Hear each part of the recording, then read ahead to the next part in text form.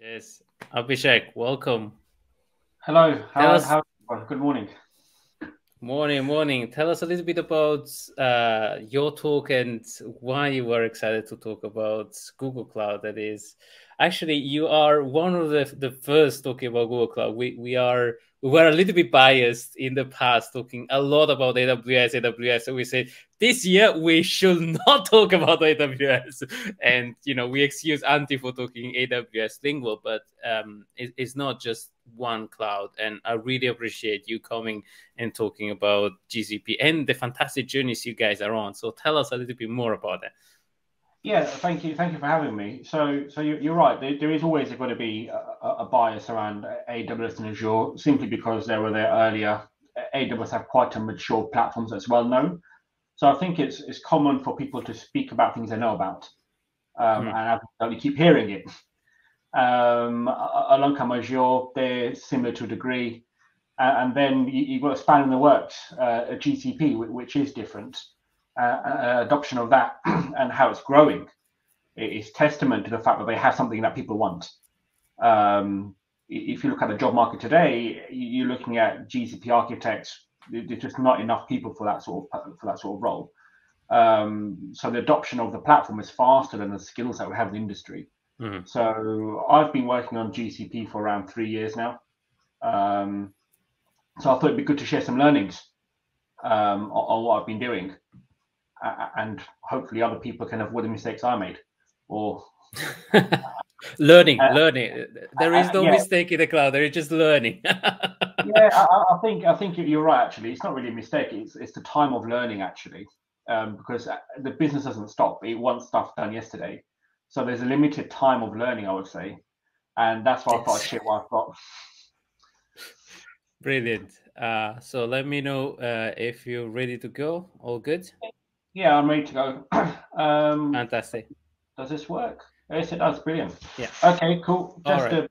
Just a bit about me, really. So I've been working with the cloud for over 10 years. I've got experience in AWS, Azure, and GCP.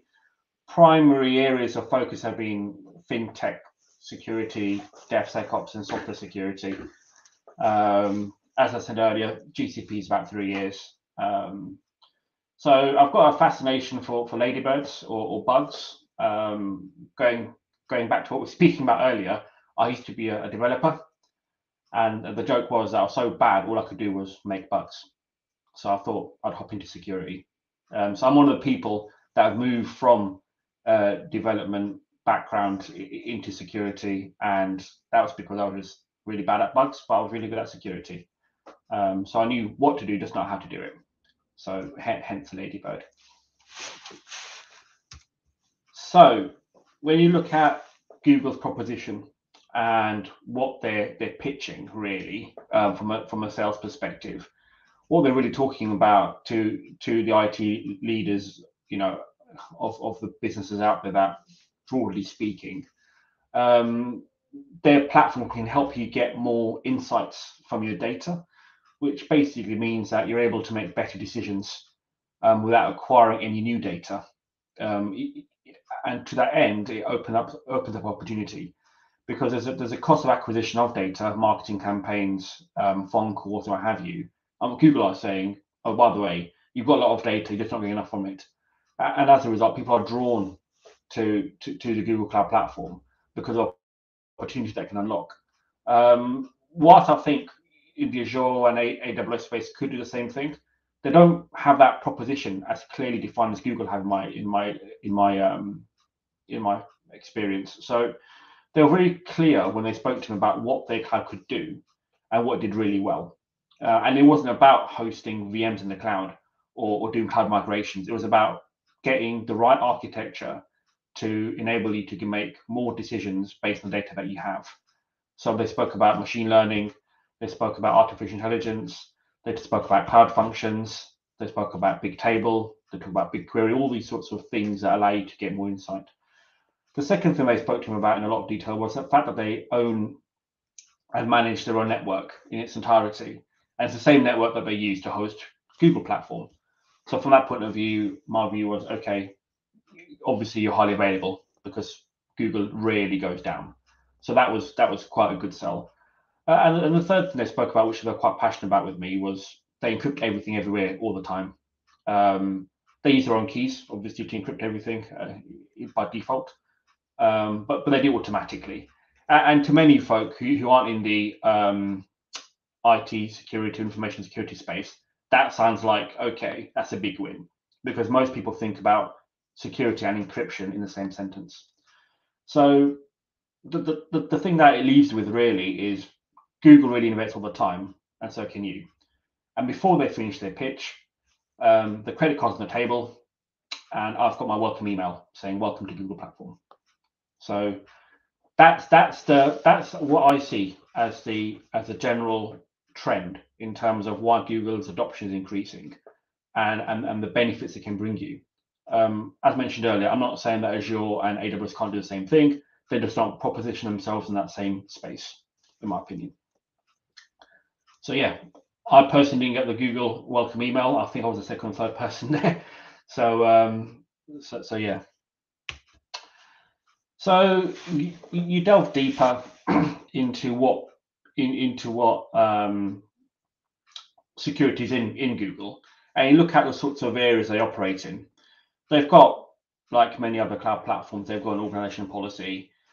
They've got something akin to AWS Security Hub or Azure Security Center. They call it Security Command Center. They've got your IAM. They've got some proxies. They've got firewalls. They've got DDoS. They've got a WAF, Cloud Armor, APG. They've got Secrets Manager. They encrypt everything by default. And you look at that shopping list and you think to yourself, do you know what? I could do this. This is what I'm expecting. So if you look at it purely from, do I have enough tools to do what I need to do? At this stage, you think you do. And the truth is you can. It's not like you can't do what you need to do. It's just the way in which they need to be implemented is different. So after the sales pitch has happened, the credit card's out, you've got a welcome email, and you've had a good look at the security toolbox, you think to yourself, I can have a go at this. And then you get into a world of, let's lift off. Let's get to the cloud now on Google, hence a spaceship. So what was the next step for me? We had an enterprise agreement or a service agreement with Google, and I ended up doing a lot of Googling on the internet, obviously on Google, not using Bing to search for Google things, and a lot of talking to Google about what their proposition actually meant. Because in the earlier slide, I was talking about the tools from a generic point of view. What I was really interested in at this stage was, what does it really mean to me? How do I use these tools? What are the implications or the restrictions that these tools have? What are the kinks that I need to be focused on? So broadly speaking, there were 5 areas that I found were of interest to me. The first one is, as stated on the slide, you can only really have one org policy in intent. Whilst that might sound quite straightforward, which it is, and not restrictive, it becomes restrictive when you want to have multiple postures in the same environment. So that was the first thing that got me thinking, really. So Google hasn't got a concept of hub and spoke, which traditionally lives in the AWS and Azure space. Projects is what they use. They've got their topology laid out in folders and projects from a logical perspective. So the projects is where the assets go into. So those things I was talking about earlier, things like Cloud Function, BigQuery, Bigtable, VMs, what have you, they reside in projects. And these projects are the actual security boundary. And what I found is there's no real way to group them. So I couldn't let me put these 10 projects into one folder and apply security at that folder level, and it cascade down. Then I found that doing security configuration really needs to be at a component level. There are settings and parameters that reside in those features I mentioned earlier, which require configuration. Not having a public bucket, for example, is quite straightforward. But how about not having a public database? Or how about not having a cloud function which is available externally but only internally? Where will that configuration be done at an enterprise-wide level or a project level. So it got me thinking. Then there was another area which was of a lot of interest, which was the concept of Google services and how they're accessed. So Google presents the vast range of their services APIs. When you've got something called interconnect, which is what it rolled out, you need to work out how you're routing to Google. Because as an example, you might have a commercial corporate Google Drive or Google Docs type implementation, and that would normally go over the public internet. Now I've got private connectivity. Do I want that traffic going over the private connection into my cloud? So it's interesting how you need to consider how you route traffic into Google once you have a subscription. And that leads me to the last point, really. So I found that Google Command Center or Security Command Center didn't map to any security compliance at that point in time, which meant it was quite hard to report on from my perspective, because ideally you report on the compliance of the cloud, so you'd know where you stand from a NIST, perhaps CIS, CSA perspective. So that's what I was focused on. The two images on the right, what I found when I was doing a lot of the talking to Google, that I am is actually the center of the universe. For everything I spoke about, everything was I am. Obviously, from what I'm describing in this slide, there's a lot more to it than just I am. As a result, I got into a hamster wheel type scenario, which is where a lot of my learnings and failings happened, about how to move things forward. So there was a bit of time where we were literally chasing our own tail, and I was that person in that hamster wheel there. So it didn't happen for too long, fortunately for me. We were able to move forward. But just a thought on the fact that they do things differently means you have to obviously re-engineer how you do security. And it's not as straightforward as what people do know, which is common, i.e. hub and spoke in AWS and Azure. So I'll move on to the next slide. So what are the implications of this Googling, talking, and I am being a central universe and me on that hamster wheel? What it really meant was the org policy had to be the lowest common denominator. In an environment where you've got multiple customers sharing the same fabric, you can't afford to have your security at the highest level, at org level, because that limits the amount of variation and posture management you can do within the subscription itself. So your org policy, literally, to support that model, a multi-tenanted GCP model, would need to be what I found at the lowest common denominator. What that then alludes to is what I said earlier, is that the security configuration of the projects becomes critical, because that's where the actual security boundary is enforced. And moving on to how you enforce that consistency in that boundary, we needed to assure the code through the infrastructure pipeline in the same way you would do application code. So things like dynamic testing and static testing of Terraform or whatever thing you're using to interact with the cloud, GCP, would need to be done the same way to assure that the components are secured.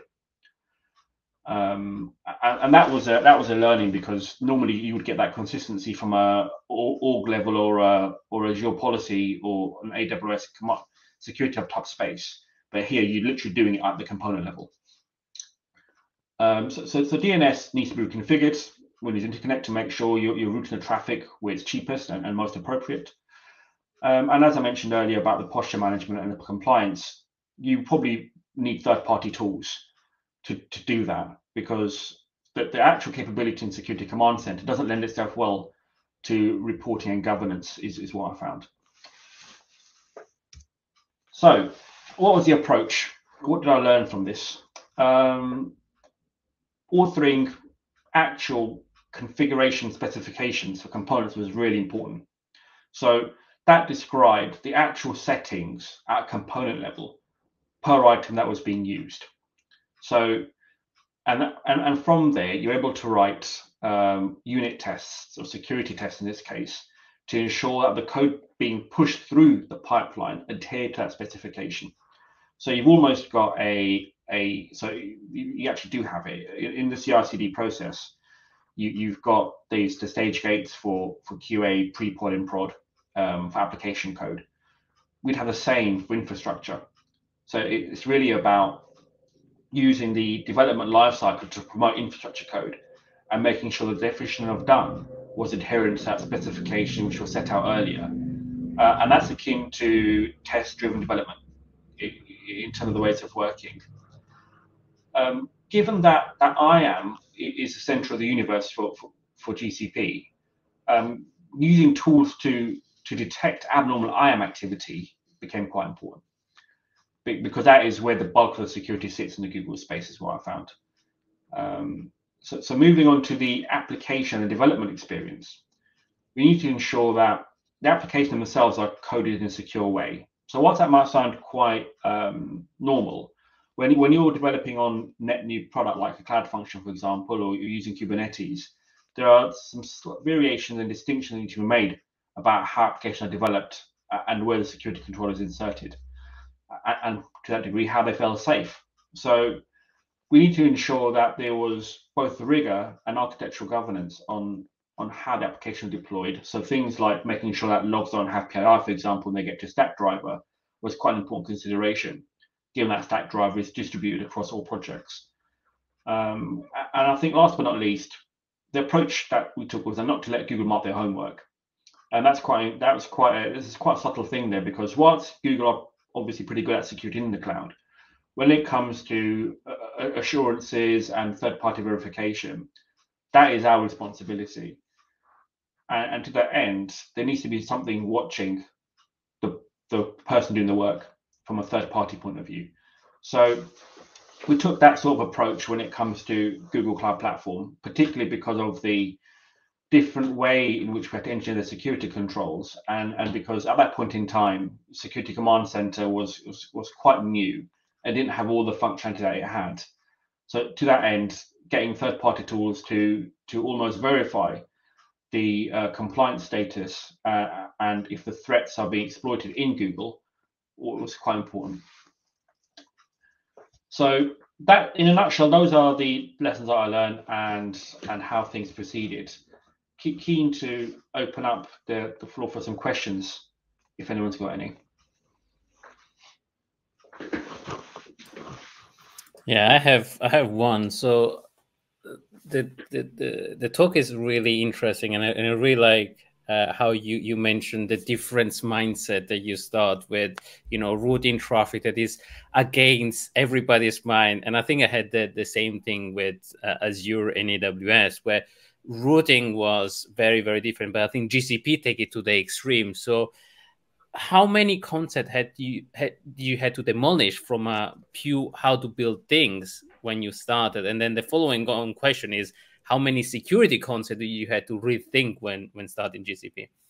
So I think the concepts are very similar. So i.e., as we mentioned earlier, route your traffic in the most appropriate way, find the right exit point, secure that traffic. I think conceptually that's always been the requirement.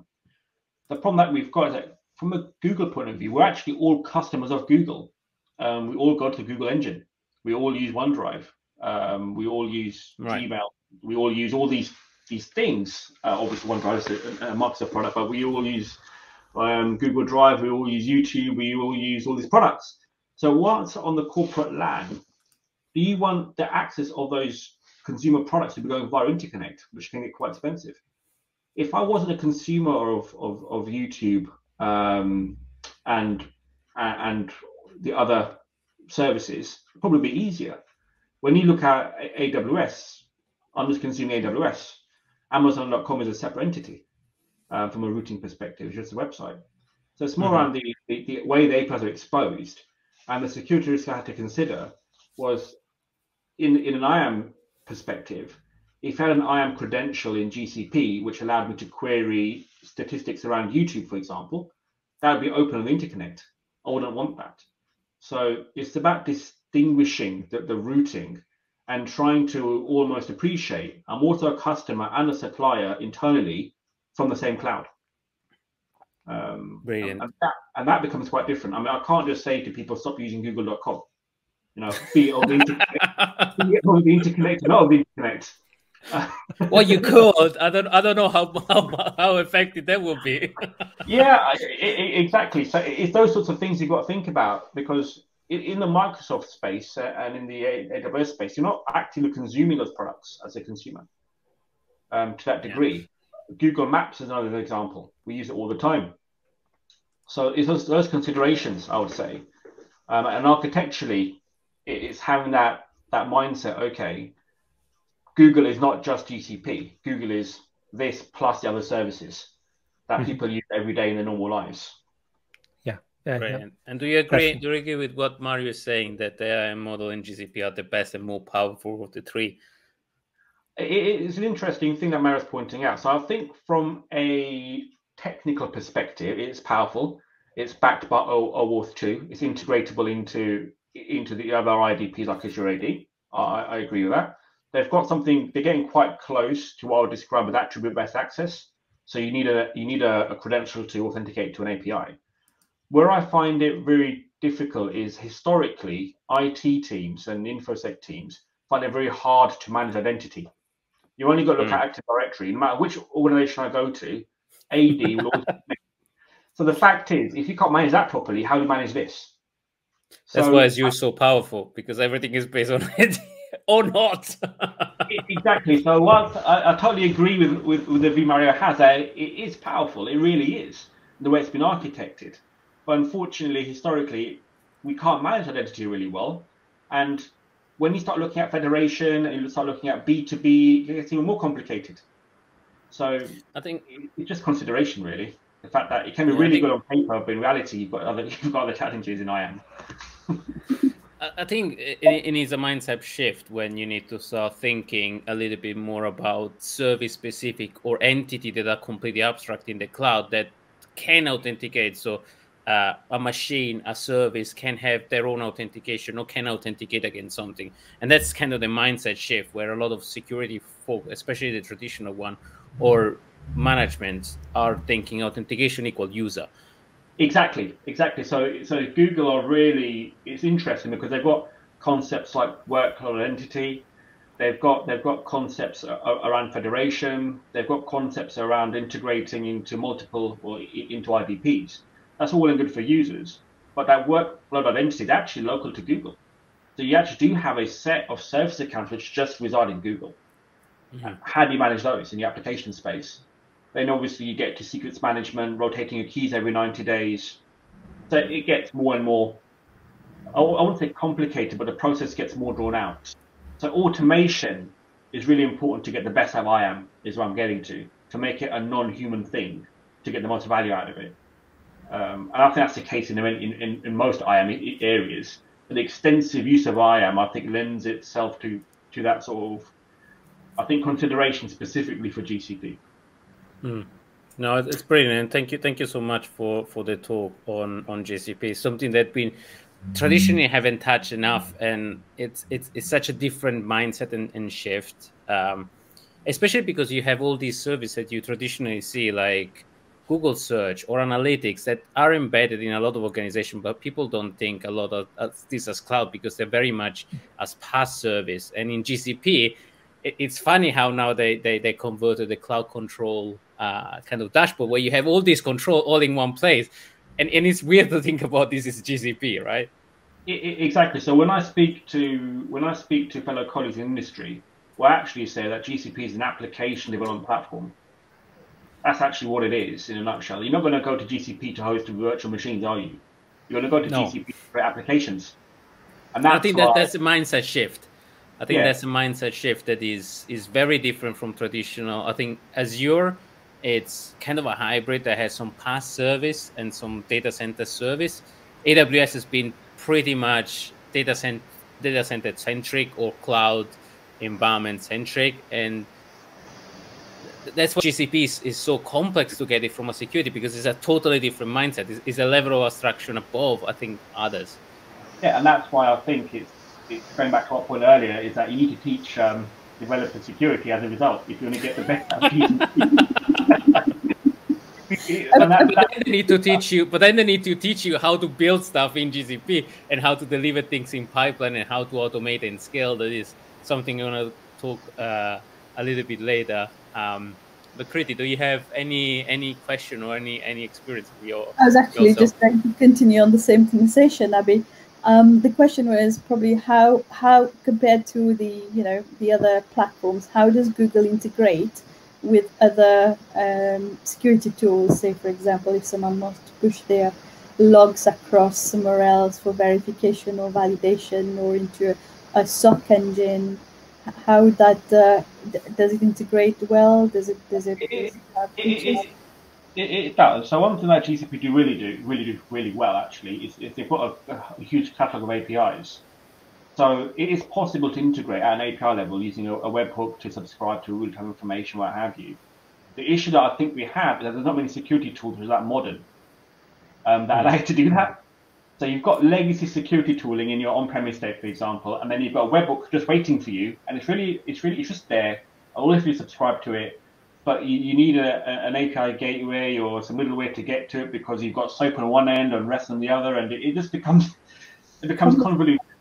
So I think it's about, can it integrate? Yes, it can, but you need an ecosystem of security tools which are modern to the same degree.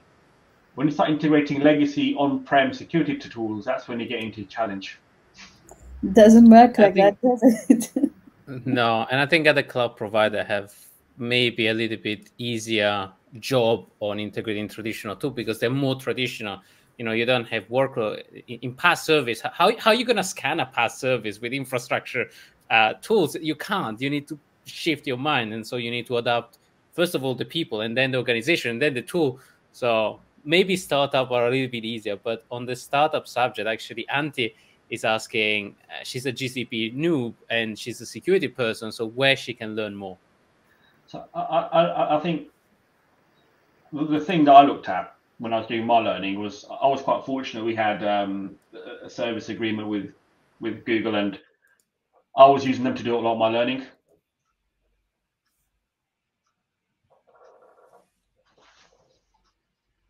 So are you still there? I think the line's a bit fuzzy. Yeah. I think so I was. You are still on. Yeah, sorry. I was using them to do a lot of my learning. I was calling them every other day, basically, and I think I was their worst customer for a little while because I was taking so much of their time. But I said to them, to Antti's point, if this information I'm after was publicly on your website, I wouldn't need to call you. I can stick to Googling. It'd be absolutely fine. But to Antti's point, there's limited deep information on the internet around GCP. And from a new point of view, I think the best course I found was actually the GCP Architect book. I quite liked that. It was pitched at the right level, allowed me to look at the right areas, focus on the right things. And where it didn't go deep enough for me, I just spoke to Google. But in terms of getting a 101 type view, I thought that was a good course. All right, brilliant. We'll, if you don't mind, can you put in the chat link, and then we'll put it in the comments. Yeah, I'll have a look for the course. All right, brilliant. The GCP Architect certification. And Professional Cloud Architect is called, actually. And then, as I said, as Mario said, is quite a journey for security. It was a journey for me in itself, because you need to change your shift and mindset. And in AWS, IAM is an absolute nightmare, because you have 400 ways to put security where you put security. But how did you crack that element? Aside from talking to people, how did you change your mindset about authentication? I mean, I was quite fortunate that I was quite early on in the project, so I didn't have to change the mindset. I just said, we're doing it this way, and Google is an application development platform. So I was quite lucky to have a green field. I like democracy. Yeah, this is the way it is. Here are your constraints. This is how you need to do it properly. Here's best practice. It's straightforward. When you're looking at something a bit more brownfield, it becomes difficult, I would say. But principally, role-based access obviously works quite well if the roles are well defined. But I think Google are moving to what I mentioned earlier, which is attribute-based access, which is very, very detailed.